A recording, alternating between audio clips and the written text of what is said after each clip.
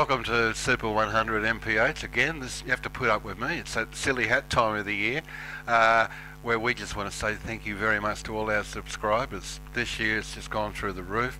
It's been an amazing little journey. We sort of started off slowly and started finding some wonderful footage, stuff that took me back to the 80s down in Sandown, in fact to the 70s.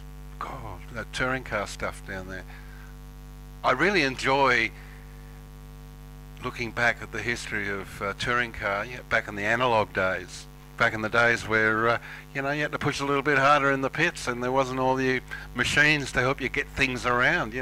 What started out to be a bit of a hobby is still a hobby today, but that is because Mark and I are really enjoying finding all this old footage that I hadn't seen for years. Thanks everybody for the support this year. It's been an amazing year. That Grice guy was the reason why we started all this, and look at the mess he's got us into this year. I mean, fair income. I've been promising to do a special on him for 3 years now, so I guess next Christmas will be okay.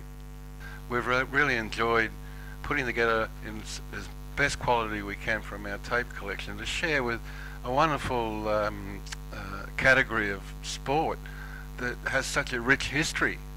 I mean, Australia was good at motor racing, and that's what we want to bring back.